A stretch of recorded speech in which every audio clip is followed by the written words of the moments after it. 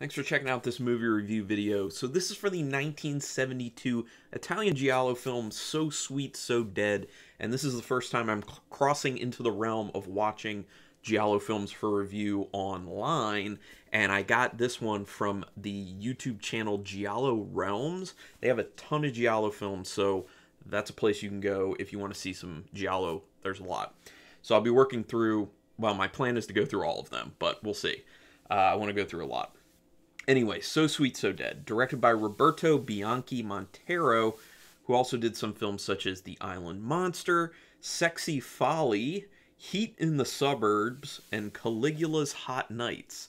So you can kind of get a feel for horror as well as, sexploitation kind of. There were some westerns in there. There were some war movies, which was very common in Italy over the decades. So yeah, kind of went with a lot of the trends. Written by Montero as well as Luigi Angelo, who also wrote scripts for Operation White Shark, Black Tigress, Black Killer, and The Puma Man, and Italo Fasan, who wrote scripts for Operation White Shark, and Goldface the Fantastic Superman. That's an interesting one. That's not all. That's just a sampling. Yeah. Apparently, a version of this film was actually released in the United States under the name Penetration, and there had been actual hardcore sex scenes edited into the film that had nothing to do with the original filming and production of the film, and it was distributed that way as, a porn in essence, as well as like a quasi-porn, and they ended up having to pull it off the market then because Farley Granger, the man who plays the Inspector Capuana, threatened to sue over it because it made it look like he was one of the ones actually engaged in sex, even though it wasn't actually him. It was added scenes after the fact. So that ended up getting nixed.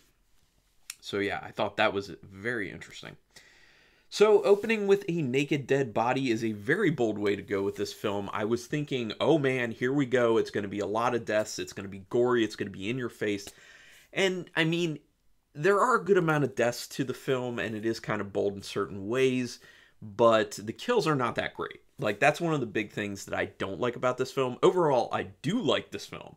I will say, for one of the main reasons being there are good twists to it, and the pacing in the beginning of it is quite good, but the kills just look terrible. Like, they look awful. Let's be honest about that. If you've seen this film and you're watching it, like, the stabbing and the slashing, it looks fake. It looks like they're pulling it. It's like soft stabbing. It's soft slashing. And it's always the same. Like, there's no variety really to keep you engaged. So I don't like that aspect of it, but I do overall like the film, and I'll talk about obviously reasons why. I like how Inspector Capuana just glances at all the people rounded up as potential suspects and says that he doesn't think they're going to find what they're looking for in that bunch. Well, he eventually actually does find what he's looking for in that bunch, as in the one character who's being talked to initially out of that group, who he uses later as a mock killer to draw out the real killer, which I'll talk about when we get closer to that, which was a smart move. With the scratched out face on the photo of the dead woman and her lover, it's meant to insinuate murder out of jealous rage. Now, they don't ever fully explain why the killer ends up killing the way he does. Or, I mean, they do, but they don't get into the further motivation of that particular individual, the professor. They just are like, oh, he's killing all women who are sleeping around on their men. And obviously, he's kind of doing it as a revenge for the men, in a sense. So you would get the idea that he had been cheated on at some point in his life, because obviously he's not looking for the men involved in the affairs to be called out because he's scratching out their faces. And also, he even gives the tip-off at the very end to Roberto, I believe it is, that Capuano knows that he's sleeping with his wife, and gives him the ability to get out of there before anything goes down.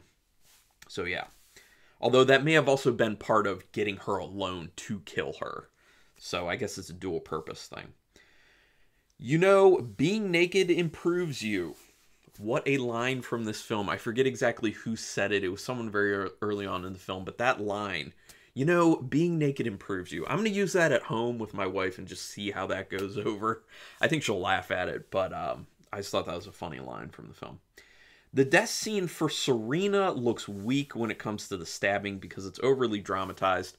All the kills, really, in general. But the slow motion shot of the woman running with the killer behind her looks really awesome. The only problem being they then take that slow motion and beat it to death because they keep going with the slow motion, and then that just really slows the pace down of the scene and the impact of it, and it kind of sucks at that point. But the initial portion of the slow motion of showing her running on the beach away from the killer and the killer behind her, I guess the way you're looking at it as a viewer, it's to the left, looked really good. That was really cool. I felt like that kind of increased the drama of the situation and the tension of the situation. So I liked it initially, but then they just keep going with the slow-mo and you're just like, okay, we can be done with this right now, please. Gaston is such a creepy character, and they really focus on that.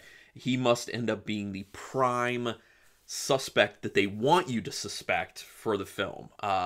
They always do that with giallo films. They always have this one character who they make look super, super suspicious and or super, super creepy so that people would initially think, oh, well, that guy is the creepiest or the most suspicious. It could be him. But no.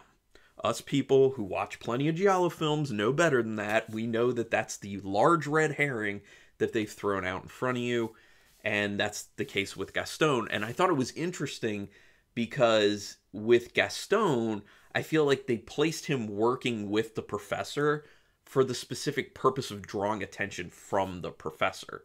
Because those two were working together, obviously, processing the dead bodies. And because he's so out there and creepy and crazy, people are very focused on him.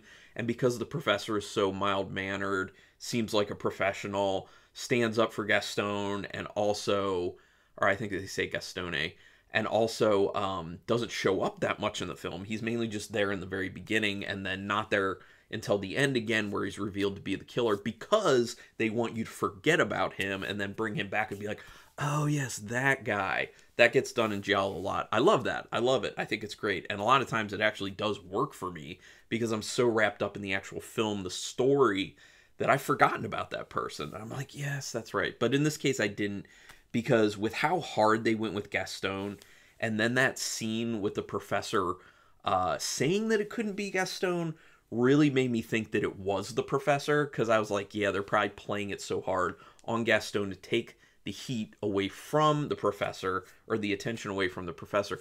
Plus, that scene in particular shows that the professor didn't want the killings associated with someone who's kind of creepy and weird and almost kind of insane, because those were his killings. Like, he was taking some pride in them, and you see that in the very end. That's how he's able to be kind of pulled out of hiding by Capuano.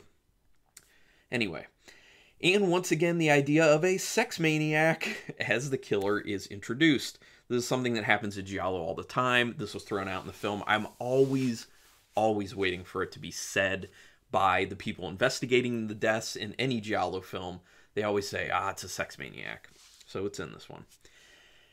They do paint a good picture of how tough Capuano's job is because of how careful he needs to be because of the high-profile people involved with the killings. You know, obviously the women who are cheating on their men, it can't be known that they were cheating because all of these people are kind of in high society there, very highly thought of, pillars of their community, all that jazz. So it does give you a good feeling of how tough it is for Capuano to do his job, so it really places limitations on him, which kind of, you know, ratchets up the tension for him and for you as an audience member. The scene with Capuano paying Gaston a visit is very over the top. It makes you very much sure that Gaston is not the killer, especially the moment where Gaston says, you know, you can check out my, you know, this room that you were looking at, the one where all the pictures are, and then how proud he is of these pictures of the dead women, that he's like, are they dead or are they alive? They look beautiful either way, blah, blah, blah. It plays so hard at the creepy out of touch guy that you just know it can't be him. I guessed Professor, or I talked about guessing Professor Casali. That was his name. Yeah, the exact moment I guessed that it was him was that moment that he was saying it could not be Gastone to Capuana, just so you know. Well, hell. Hell of a fall Lily's husband has down the stairs. I thought that was kind of a funny, weird thing that they had where he had the apparatus to help him walk. Lily's husband, Lily gets killed outside, and then her husband starts trying to come down the stairs, and then he just, like, falls. But that was, like, I'm not going to say it was a graphic fall, but it looked like it was a fall that probably actually hurt the guy who was the stunt guy who did the fall, in all honesty, and it was a pretty rough fall, and I was just like, oh, I did not see that coming. So you have a actual intentional death and an unintentional death at the same scene. Bettina's fear is highlighted in an over-the-top way when she's in the elevator with the guy who's dressed like the killer. I think that they kind of do go over the top with that moment. Like, you can have that moment in the film, and it makes sense. Like, it shows kind of her trauma that she's dealing with from seeing Lily be killed and seeing the killer. And then this guy getting on the elevator who's dressed like that, and then her fear, she's kind of like huddled to a degree in the corner of the elevator. But they drew it out so long and they made her overact it so much that you're just like, okay, we get the point here. You drove it home. As soon as you see Franca on the train, you know she's about to get killed, especially because she's already shown having had an affair. That's another thing. You quickly learn within this film that any woman you see who seems well-to-do, who is having an affair, is probably going to die. And I think every single one of them does. They all end up getting killed. I was thinking maybe Capuana's wife would not end up getting it, but obviously in the end, she does get it, and I'll talk a little bit more about that later, because that was kind of surprising to me. One of the reasons I liked the film, because it was surprising. For being an innocent person, Paolo sure does like to make himself come off as suspicious when he talks with Capuana. That was Franca's husband, who was very standoffish with Capuana. I mean, obviously he wasn't the killer and he had nothing to do with any of this, but it's another one of those examples of, just in giallo films, they want certain characters or more characters to be standoffish, to be suspicious, to be ridiculous, creepy, whatever, in order to throw suspicion from the actual killer. And that's the reasoning, I assume, for, what's his name again? Paolo, to be that way. Very minor character. He's like barely in it. But, so it doesn't feel realistic. Like, especially with his wife being killed, even though they didn't have the greatest relationship, you see that in there. I'm sure he would have still been more apt to help Capuana with that. Unless he was mainly just concerned about the information about the affair getting out there. Because it seemed like he was very much aware of the affairs that were going on. Anyway. The scene of Renata around the house is very drawn out.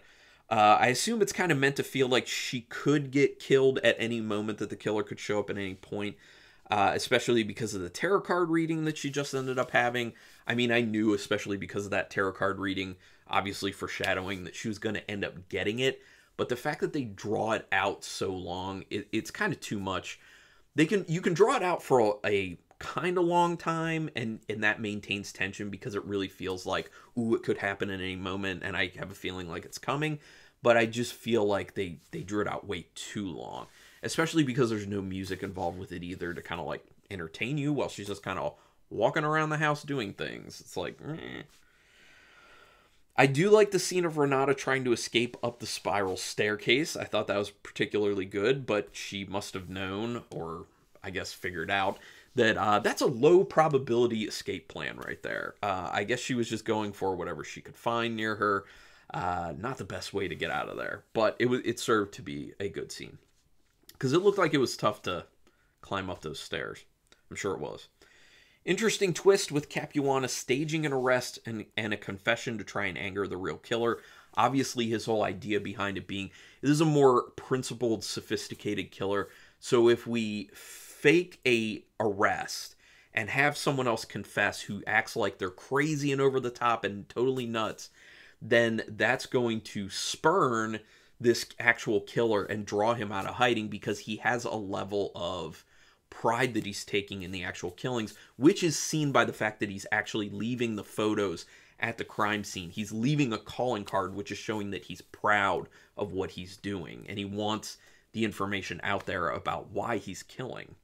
And obviously that happens because then Capuana ends up getting the call from the killer, which is a very shocking, great moment that I wrote. Great moment when the killer informs Capuana that his wife is cheating on him, and you can see it shook him to his core.